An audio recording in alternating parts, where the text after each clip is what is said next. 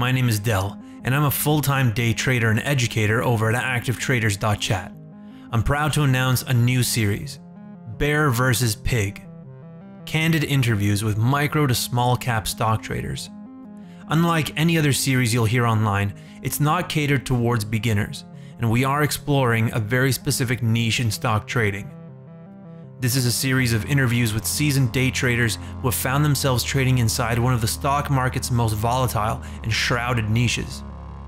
These are traders that, for the most part, primarily short stocks.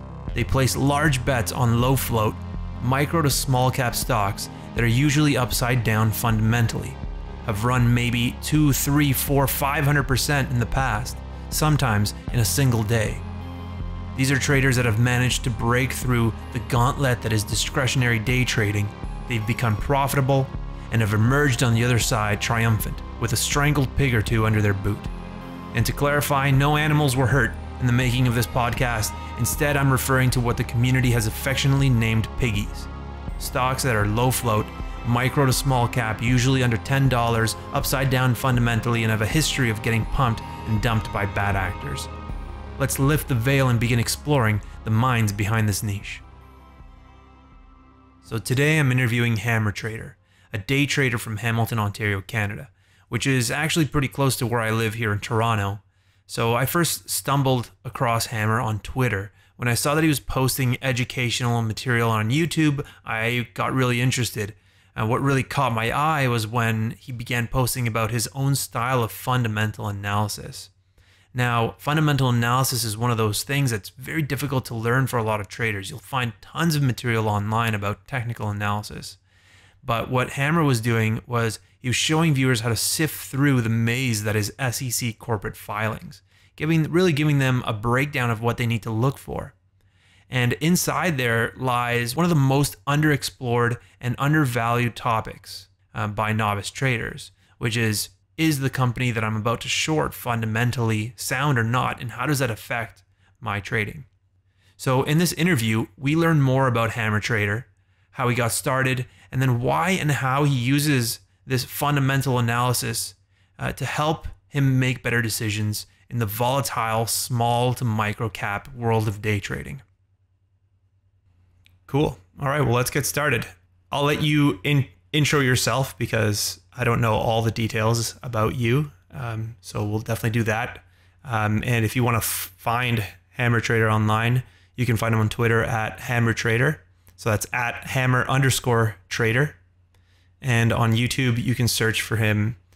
Just search Hammer Trader, as I don't think you have a direct URL on YouTube yet, right? No, not yet.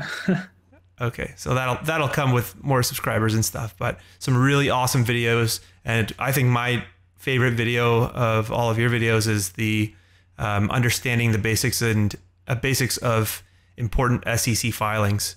I think that's a fantastic video, and we're definitely going to dive into that fundamental stuff and start uncovering some of your thoughts on that.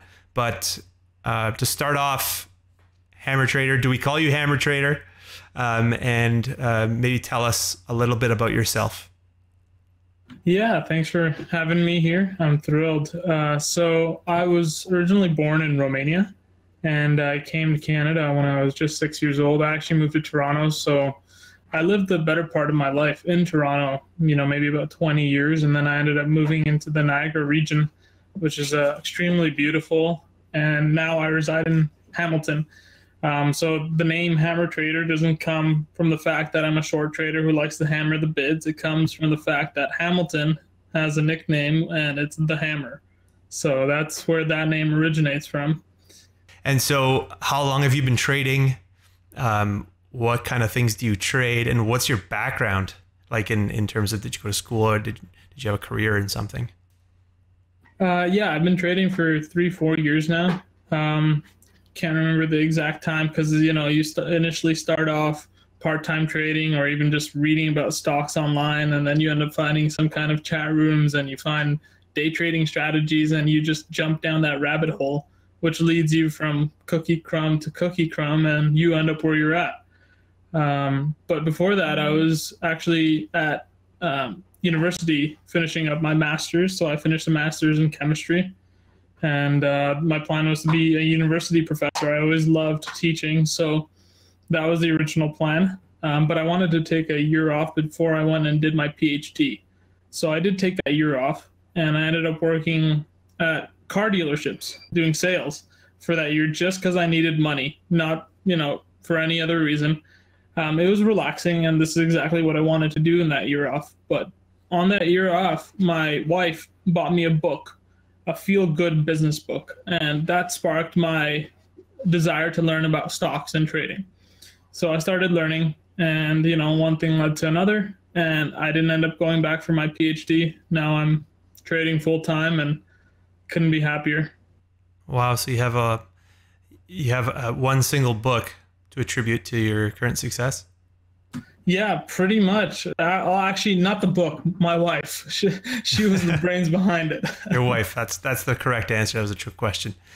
What was your PhD in, if you don't mind me asking?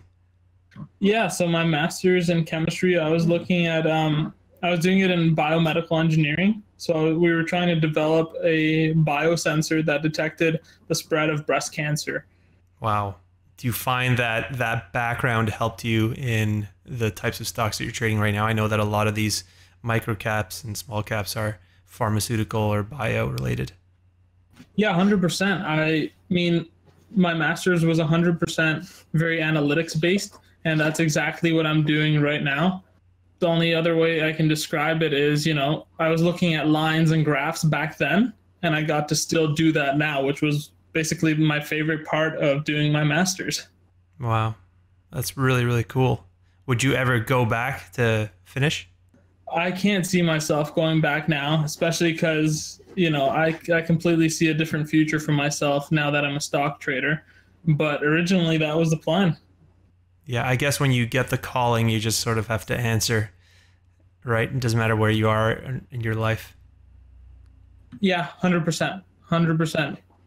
And I had no idea that this thing would go this far. It initially just started out with me buying tops and selling bottoms.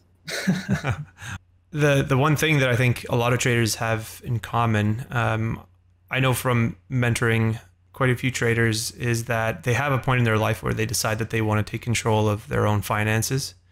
Usually it's a moment or something that happened, or maybe something that they grew up with in a family situation. So what was your moment? Like when did you hand over or take back the reins from the people that would handle your investments in like a mutual fund or something like that?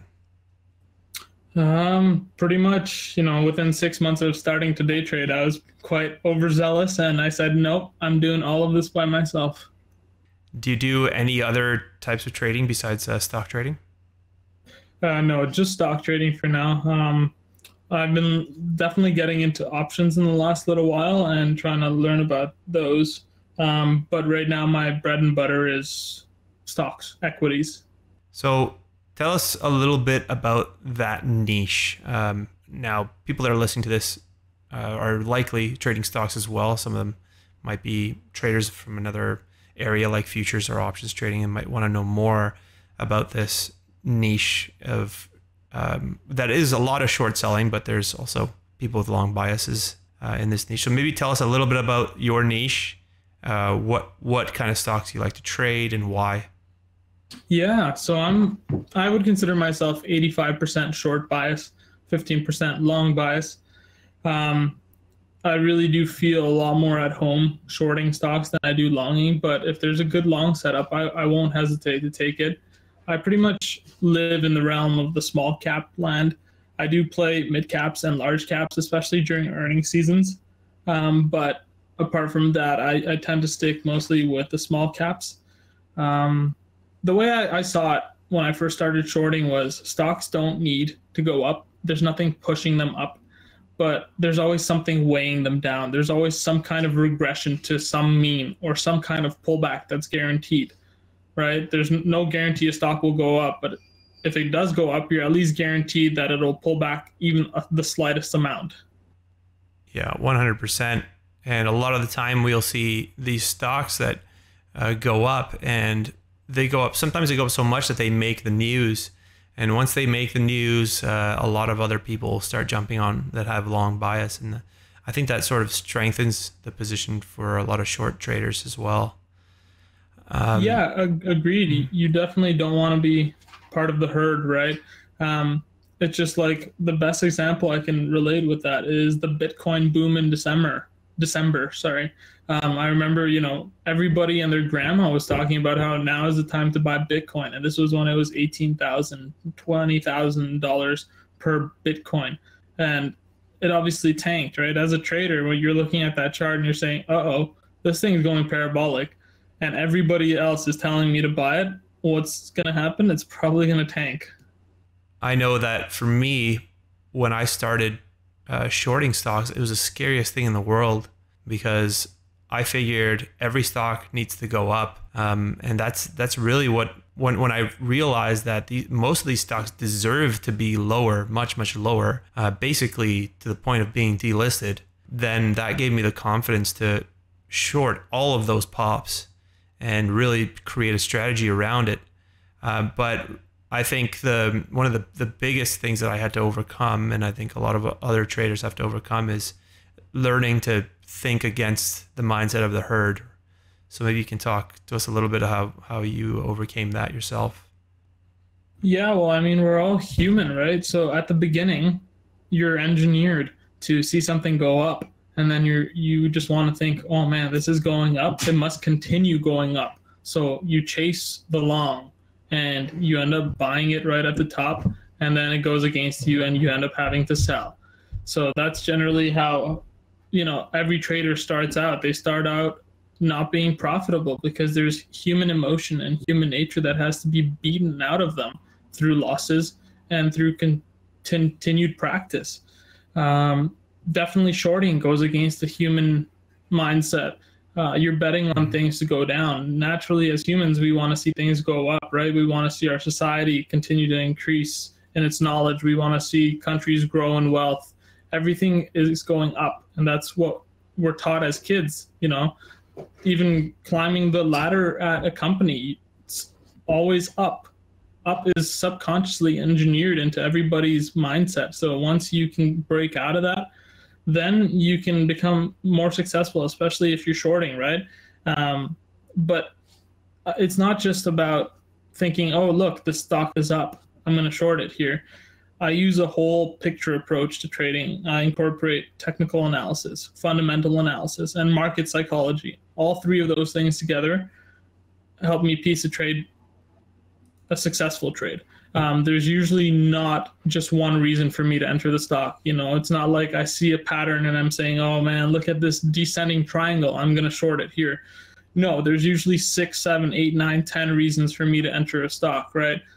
All of the technical analysis, fundamental analysis, and market psychology aspects have to line up, and then I'm in that trade. And how do you go about finding stocks? I use trade ideas as scanners. So I've developed and built these scanners over several years, and I'm still constantly optimizing them. But they're at a point right now where I trust them fully, and they basically alert me to the things in my niche, and they alert me to them before the crowd knows. So I'm already watching things and formulating plans before people even notice about them. Mm-hmm. Yeah, I think that's one of the strong things about trade ideas. And I think I personally had fumbled around quite a bit until I found a scanner that let me be as flexible as I wanted to be in terms of exercising what's on paper, and then really boiling those stocks down to a few. Trade ideas is definitely like one of the big ones. Have you tried any of the trade ideas AI capabilities yet? Like Holly and other AI? No, I haven't. I hear good things from other people that use them, but right now, Trade Ideas is doing everything for me that I could possibly want. I don't know what else I need from it. So you mentioned that you combine technical analysis, fundamental analysis, and market psychology. But before we get into those, which I know will be definitely a longer conversation, maybe you can tell us a little bit about your strategy as a whole, and then how you personally manage risk.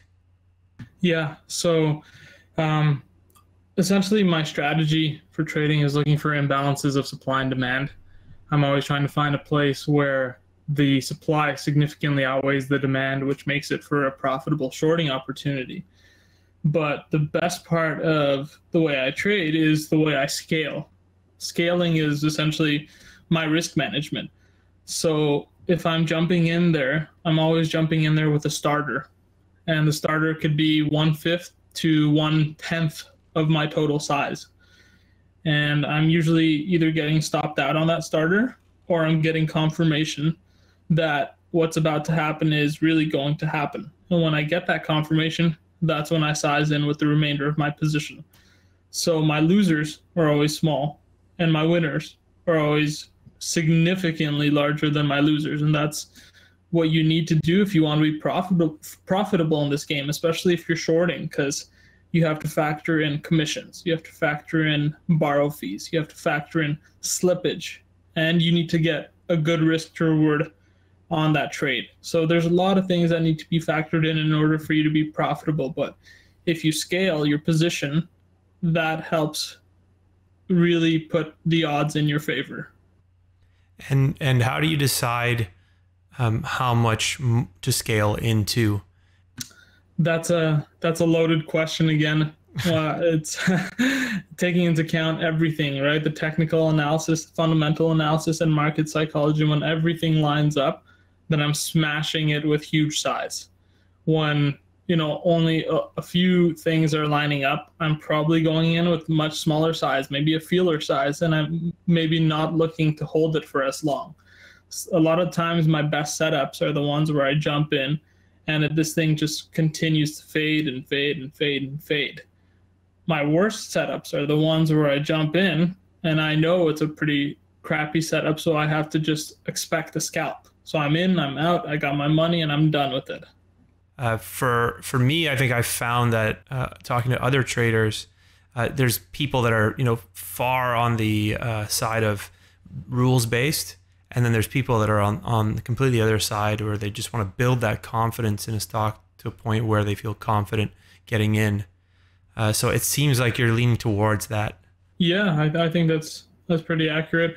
But don't get me wrong, I consider myself a very defensive trader. I use very tight stops, and I don't mind going in and out of something 4 times before I really nail it. I mean, I think I had my biggest ever play on BLIN just 1 or 2 weeks ago, where I was 6 times leveraged of my account on that thing because I had a lot of conviction in what it was about to do. So I ended up having to jump in and out of that 3 or 4 times before I finally loaded the boat and rode the thing down. Mm-hmm. That must have felt good.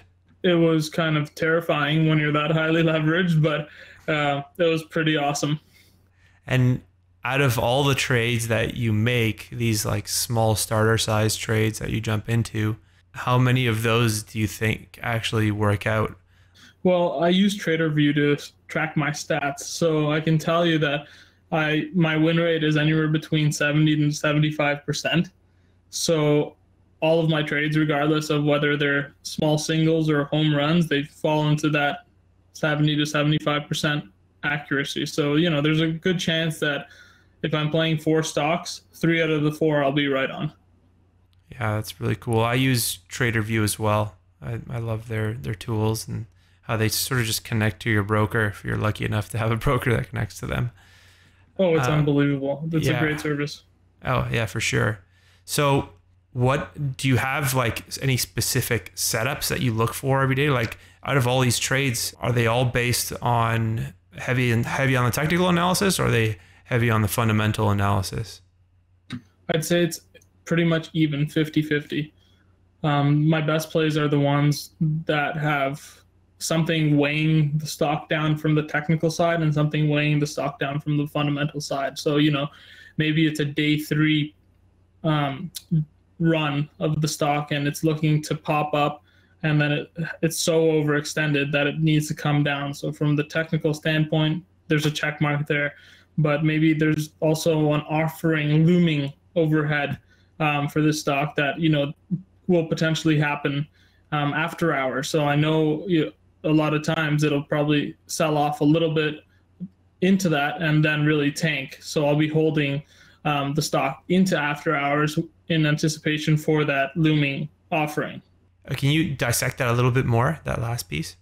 Through after hours, a lot of times companies tend to release their offerings after hours. Well, at least the ones that I've been tracking. Sometimes they release offerings pre-market, and that happens at like 7:30, 7:45, 8 a.m.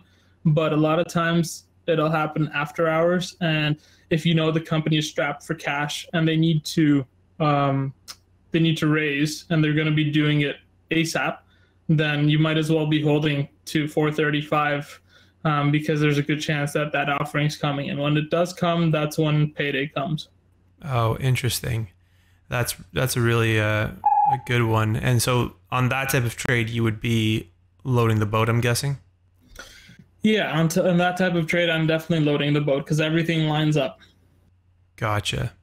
And do you have any specific chart patterns or anything in the order flow that you look for in order to initiate your trade? What kind of a trigger do you use? For me, volume is king. So as I was saying before, I'm looking for supply and demand imbalances.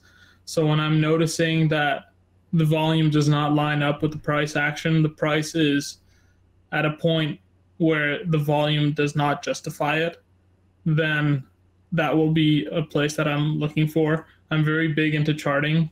So every candle means something to me. And I put the 1 minute and the 3 minute charts usually, and I use those as my trading tools. With the fundamentals, I'm always doing my research pre-market on something that pops up on my scanner pre-market. So I'll do, 15, 20 minutes of research because now it's so automated, my process. I know exactly what I'm looking for. I'm extracting my information. I have this 2,000-page encyclopedia on everything that I've ever played, and it has every picture of each day that each stock ran, plus notes on the fundamentals for that company that is constantly being updated every time that company runs. So it's definitely something I check every single time that a stock runs. Yeah, that's really impressive. A lot of people don't have the level of diligence that you do. And how long have you been keeping that book for? Is it the entire time you've been trading, or? No, it started about 2 years ago. So, if you do the math, it's about 1,000 pages per year. Wow, that's pretty healthy.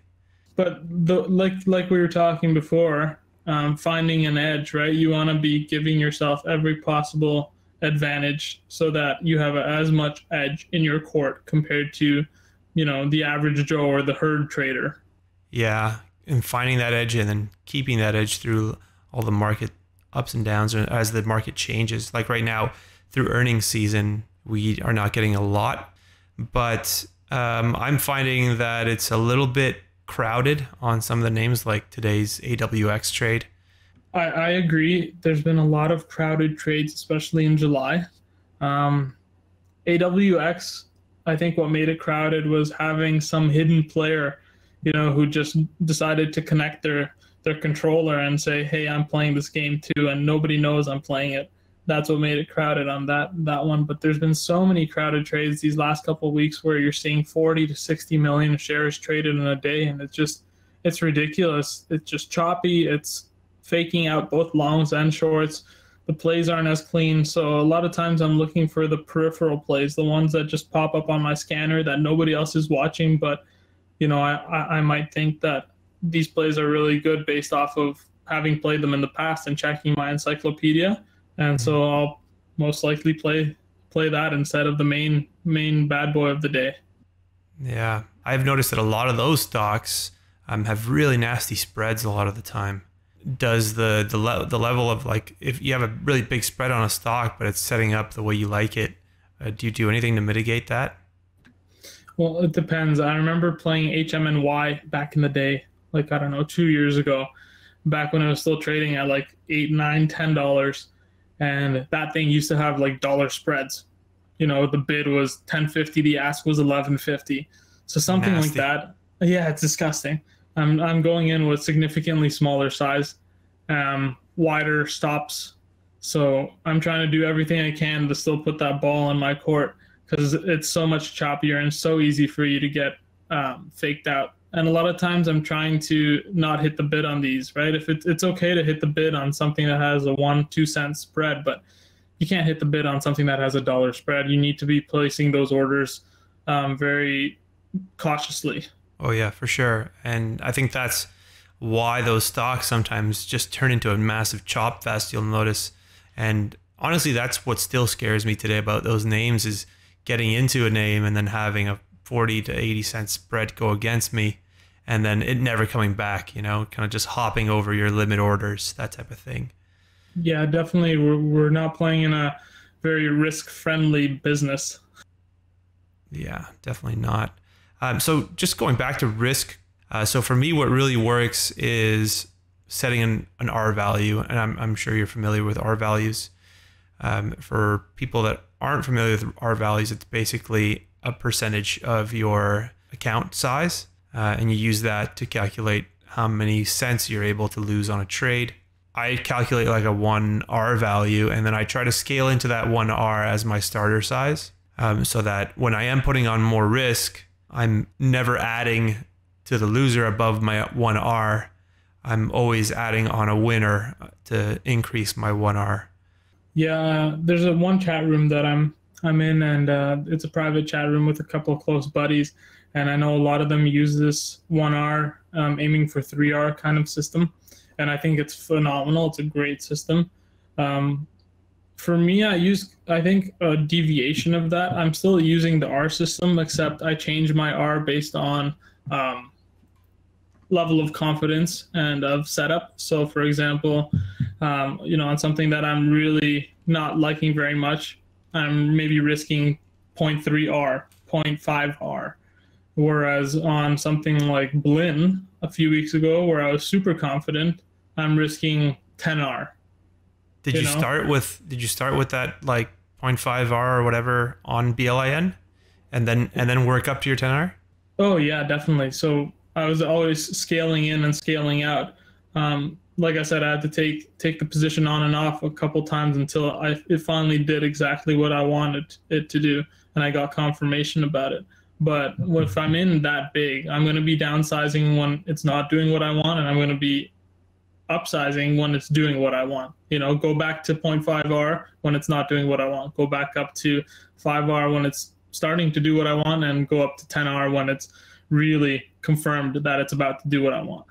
And I mean, I guess we can get a little bit into trade management, since it seems like conversation is going that way.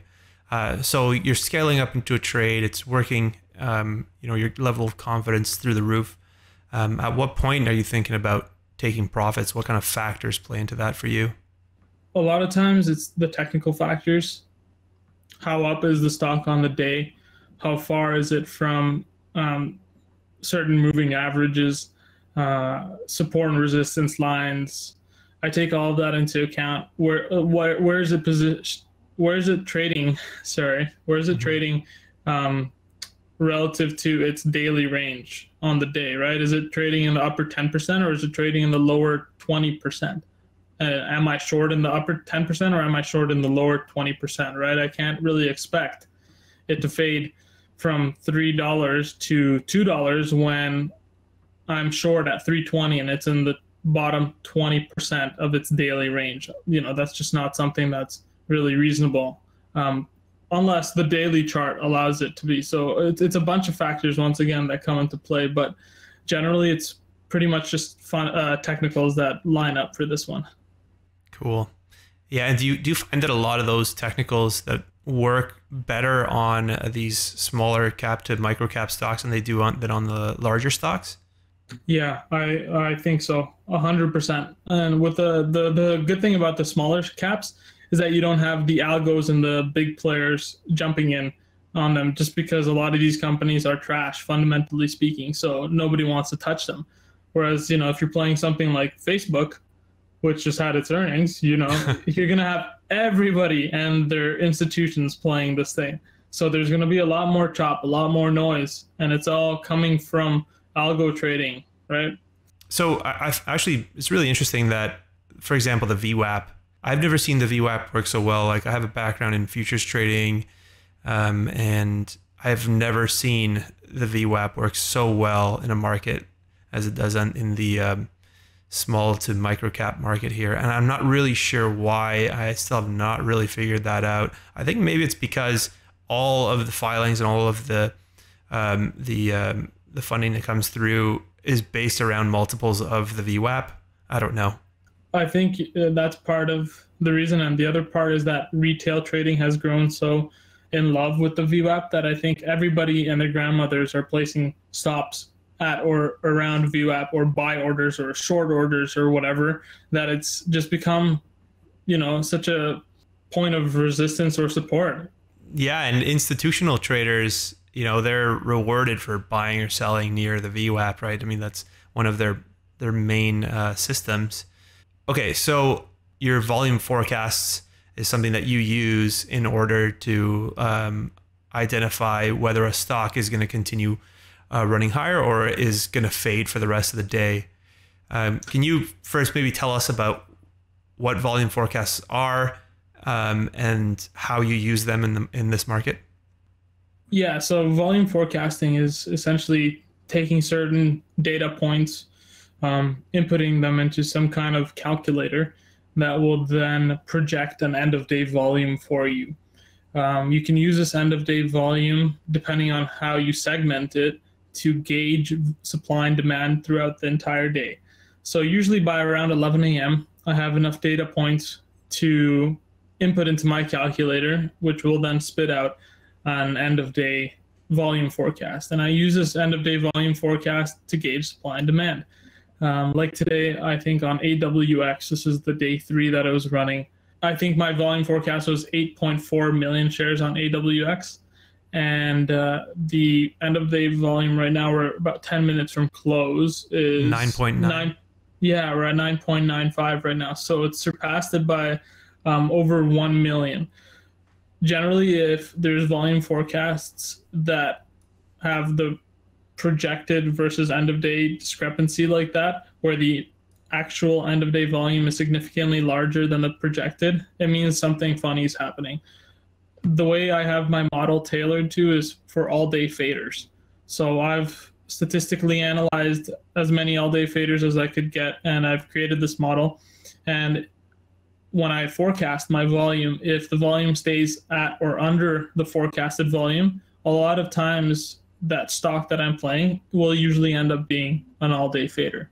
If it goes above it, there's usually funny business, and or it's not an all day fader. Wow, that's really interesting. I've seen this type of stuff be mentioned on Twitter here and there. I've always thought that the volume forecasts, or the ones that I use anyway, are basically just based on a filing or future dilution plans, things like that. But what you're doing, I think, is you're taking volume from a specific time period in the morning and extrapolating it out to the end of the day on something like a spreadsheet, right? Yeah, that's right. So the way I see it is the market has already digested everything else out there, all the fundamentals, all the filings that need to come. So essentially, I only look at volume and time, because the best of faders have some kind of time decay model applied to them. And that's what I base my model off of. And so you're saying that the volume that the stock puts in, let's say in the first hour of trading or in the pre-market or whatever, is indicative of the volume that it's going to have for the rest of the day? Yeah, that's right. If it's planning to go the way that I want, which is usually to fade all day, yes, that's right. How did you stumble upon that? Volume forecasting? Yeah. I saw somebody else doing it on Twitter, and then I was just looking at it and toying with it and incorporating data points and whatnot. And it's essentially like research, like what I was doing in my master's. I was tasked with a problem and then I had to solve it. So I just continued and continued and continued until I found something that worked. Wow. And it's pretty accurate for you, I guess? Yeah, that's right. So I'm actually looking at my spreadsheet right now, and I'm looking at my average volume forecasts, and my volume forecasts on average come within 97% of the total end of day volume. So the sort of the volume analysis that we do is based around standard distributions. So a distribution of volume in a bell curve, and having that on the volume at price allows you to see what areas have unfair value and fair value. And so the one point on the chart where the volume has traded the most at a specific price level is also known as the volume point of control for a day, or the VPOC. And I found that in the small cap to micro cap market that anytime there's a distribution of volume that is incomplete, or it has like a really deep unfair value point where not a lot of volume has been traded at a specific price level, it sort of becomes like a magnet. And I picture price being like this little worker that has to go around and fill in these areas of unfair value and create that really nice bell curve. And so when I hear you talking about your volume forecast and how much volume needs to be deposited, I'm starting to think, where does that volume need to be deposited? But if fascinating. If I were to draw or I don't know, calculate the number of times that a gap in volume at price has been filled inside of a day, I think it would be really, really high. Just shooting from the hip. That's fascinating. No, like I've never heard an approach like this towards looking at volume, and I think that's really wonderful, and it probably stems from your background in futures trading. But I definitely can see and understand, the background of what you're saying behind market auction theory, or I think you call it auction market theory. Which one is it? I call it market auction theory. Right. I use that to some extent. I use volume profile, which essentially shows volume at price, and I use it to help gauge who's underwater. Are shorts underwater? Are longs underwater? How much fuel is there for the fire? Is this thing, if this thing goes below the bell curve, as you were saying, how much fuel is there for the longs that are going to have to bail, and there's going to be a washout? Or if this thing goes above the bell curve, then how much fuel is there for the short squeeze that might happen? That's really interesting stuff, and really cool to hear. And I think a lot of these conversations are never had on podcasts because. But even for novice traders, I think this is great. If I'm listening to this and I'm saying, oh my goodness, what the heck is market auction theory? What am I going to do? I'm going to go and Google it. I'm going to go learn about it. So I think this is wonderful, touching about all these topics that you might never hear in other podcasts. Great point. Great point. Yeah, totally on your side for that. Okay, so let's try and jump on to some of the fundamental analysis stuff that you've put out on YouTube, because I think people have heard a lot about tape reading and order flow and all that type of stuff, and I'm sure you use one or two of those things in your trading. But I'm more interested in hearing about that video that you created, understanding the basics of important SEC filings. Why did you create that video? How important is that to your trading, and how do you use it? I created the video because there's such a lack of content for learning about fundamental analysis online. And I think a lot of traders want to learn, but they have no idea where to start. So this kind of helps them dip their toes into getting familiarized with basic SEC filings. You don't really become a master of SEC filings until you've read, a million SEC filings. You just got to read and read and read and read. And when you don't know something, you Google it and you figure it out. Very boring. Very boring, but I've grown to really enjoy reading 10Qs and 10Ks. It's just something I do. It's part of my daily routine now. So for me, fundamental analysis is a pretty big part of my trading. Yeah, so you have in the video, and I made some notes on this video because I think it's really cool that you pick out which forums to take a look at. So the forums that you say to look at are Forum 4, which is the insider holdings changes.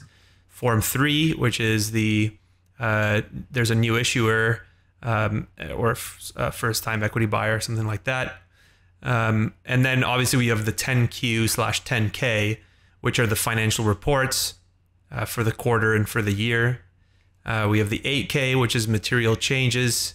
And then you have the SC13D and G, which are more than 5% voting in shares and more than 5% of outstanding shares.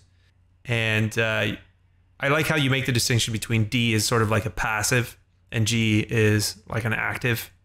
And I highlighted this one with a circle around it, like you told us to in the video as well. The S3, which is a shelf public offering, and this is where you look for dilution at what date and by how much.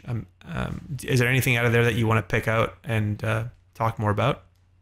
I think the S3 is definitely key, right? If you have a stock that has the S3 filed and they're going to need to raise an offering and they're going to need to use that offering to get more money, they're going to be dumping those shares on the market. That's going to push the price down. They're doing all the hard work for you. You just need to be able to notice that that's happening and then jump on board. You ride the wave, you ride the trend. Like, for example, HMNY. They just did a 1 for 250 reverse split, I think yesterday, where it became from 25 cents to $25, or 10 cents to $25, whatever it was. But now it's already back to $7. And why is that? It's because they have a $1.2 billion shelf. These guys are literally printing money and pumping the stock down. It doesn't get easier than that.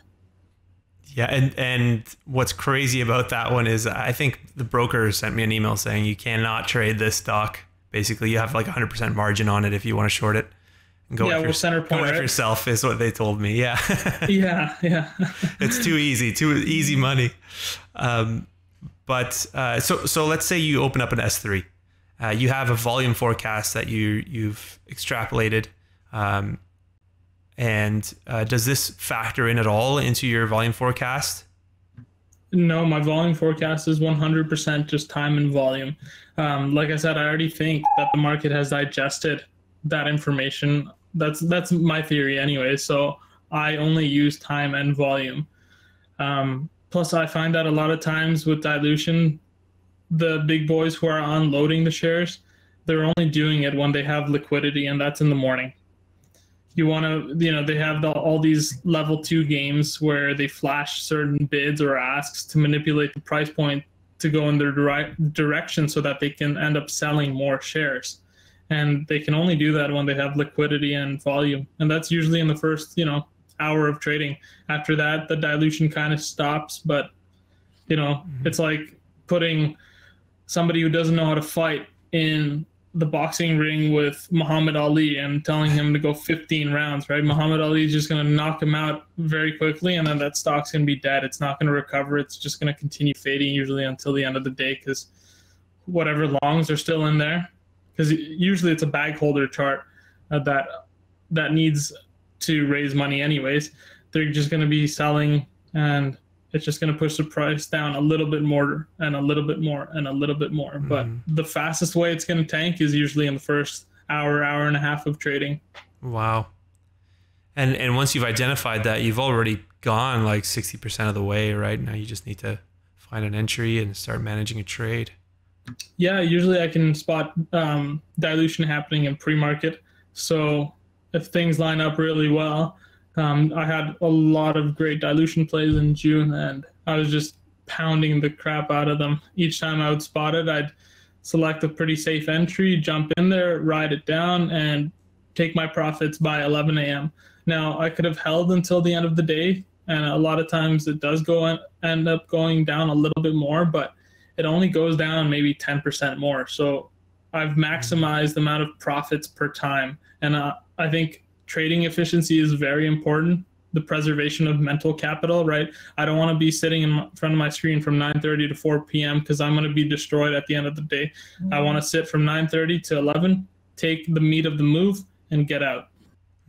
Yeah, definitely. I find that's one of those key factors in deciding how much to take off is, like how much is it? Do I have enough invested in the stock to sit here until the end of the day? And have I taken enough off where I feel safe, and that I've padded my account enough? So it's a nice balance there needs to be found, I guess. Okay, so scenario: you've opened up a 10Q, a quarterly report. The report shows that the company's underwater. They're spending more. the revenues are dipping. They are maybe under an ASD rule where they're about to get kicked off of the market, and they need financing, that type of thing. But there's no financing yet. You know, it just shows that, like, a 10Q shows that they're underwater, and the stock is being pumped on some press release or something like that. What do you look for inside of that 10Q or that press release to tell you that it's go time if there's no dilution going on? I have another spreadsheet that basically tracks all the companies from that encyclopedia I was talking about, and there's various calculations that I end up doing from using data in the 10Qs and 10Ks, and that spits out certain factors. And when, you know, as many of those factors can line up, that helps increase my confidence. If only one of, 10 factors lines up, I'm saying, okay, meh. But if it's all 10 of my factors lining up in the worst possible way, where this company is, basically working out of a garbage bin, then I'm very interested. I'm extremely interested, even if they don't have an offering or dilution, because this company is fundamentally garbage, does not belong where it's at. However, I will note that on the short-term time frame, technical analysis is king. So I'm not just going to short blindly and say, oh, this company's trash, so the stock must come down right now. No, there's a variety of factors that can push up the stock and completely blow out your account. Yes, I think within 3, 4, 5 days, the stock should return back to where it came from. Mm-hmm. But when it happens is based off of technical analysis. And one more question that I had about the SEC filings was, you didn't include the 424 form, which I believe is an offering. Is there any reason why you didn't include that one in your video? Well, that one's less important in the sense that, if you spot an S3 and you know that they can basically print money and dump shares on the market whenever they want, then you have an immediate sense of potential dilutive properties happening right now. But if you're waiting for a 424 to come out, which is the offering that is not linked to an S3, then that takes time, and that usually affects the stock when it's announced. It doesn't affect it while it's trading, right? Like I said, if I'm expecting a stock to do something like that, then I'm going to be waiting for it still short in after hours so that they can, announce their offering on the 8K, and then the stock plummets. Mm-hmm. Definitely, the S3 is king. It 100% is. It affects the stock trading so much. And so for people that are Googling right now, they need to be Googling S3. Yeah, they need to be looking at the S3 SEC filing. It's commonly known as a shelf as well. So both of those terms can be searched for and enjoy reading about it. Yeah, and if people wanted to find out more about how to read these and maybe find out more about things like they might not know about, like quick ratios or other ratios that they can use to judge a company's or how well a company's doing in a quarter or a year, do you have any resources that you may want to share to get people going on that type of research? Yeah, definitely. So in my introduction to day trading video, I go over a broad bunch of concepts, but one of them I mention is fundamental analysis, and I go over that very briefly, saying that there's a book I really love, and it's The Fundamentals of Corporate Finance by Brealey, Myers, and Marcus. I think that goes over a lot of fundamental analysis using quick ratios and other certain statistics that can be applied for analyzing stocks. So I loved that book. I read it page to page, end to end, and I thought it was fantastic. That is a huge tip, because it is, as you know, it is incredibly difficult to find traders that trade this niche, and then traders that are willing to give you a direction on where to learn more about things like SEC filings, for day traders. So I really don't understand the whole mindset that a lot of these guys keep all this information for themselves. You know, help the other person out. You know what I mean? Like when I started trading, it was incredibly difficult. I had nobody to talk to. I didn't know any other trader. All I could do was Google and YouTube. And when I first started trading, I always learned the worst things, because the most marketed and the most easily accessible education content is the wrong content on Google and YouTube. You don't want to be learning that stuff.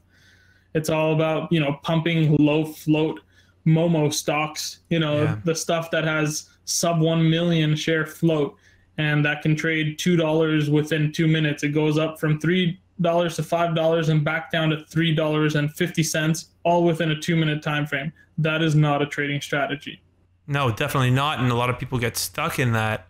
It's a sad story, especially for some of the larger trading rooms. When you see that a lot of people are being taken advantage of or being thrown into stocks that are getting pumped.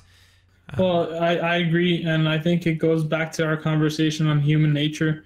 A lot of these bigger chat rooms that advertise, you know, quick profits, they say you can make $10,000 in 3 minutes, right? That's appealing to human nature. People don't want to work hard. They don't want to put the time, blood, and sweat into learning how to trade. They just want to get paid and do no work for it. So it's definitely very good marketing on those chat rooms' part, but very unfortunate for the traders who actually think those are legitimate strategies. Yeah, absolutely. And I want to thank you for sharing so much of your strategies with us. And I think it's going to really help a lot of traders and at least get them Googling in the right direction. But yeah, I think, we've definitely gone over our hour mark.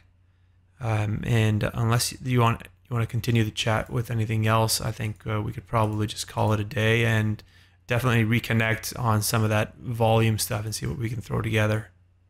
Yeah, no, thank you for having me on this. It was a blast. I don't often get to chat about all this kind of stuff with a lot of people, especially over voice, right? Yeah. So it definitely was wonderful.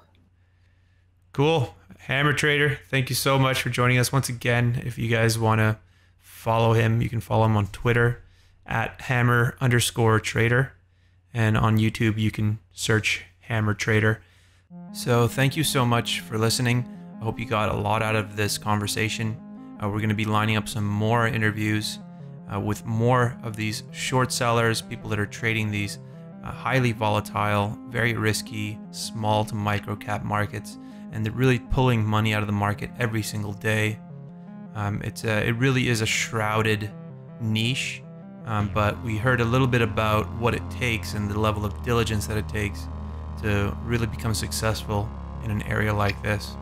So this is Bear versus Pig on activetraders.chat. I think it's a hilarious name, but I think you get the context by now.